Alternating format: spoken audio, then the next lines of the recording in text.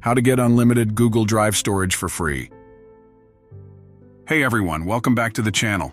Today I'm going to show you how to get unlimited Google Drive storage for free. Yes, you heard that right.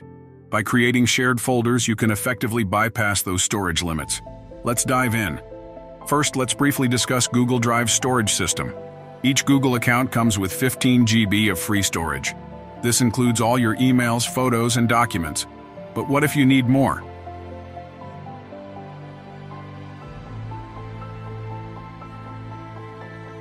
Well, here's a neat trick. Create a new Google account. This will be your secondary account where you'll store additional files. Just head to the Google sign-up page and fill in your details. Once you're done, verify your account through email. Now that you have your new account, let's create a shared folder. Log into your new Google Drive account. Click on New and select Folder. Name your folder whatever you like. Let's say Unlimited Storage. After creating it, right-click on the folder and select Share.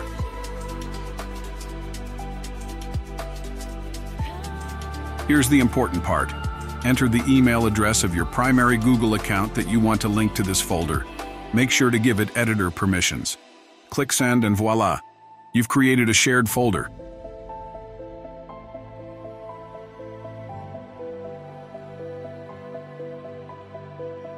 Now log into your original Google account. Go to Shared with Me in Google Drive. You should see the folder you just created. From here, you can upload any files into that shared folder. Since it's linked to your new account, it won't count against your primary storage limit. A few tips. Be mindful of Google's policies. Don't abuse this method. Regularly check the folder and manage your files to avoid clutter. Remember that if the new account gets deleted, you will lose access to that shared folder. And there you have it. Unlimited Google Drive storage for free.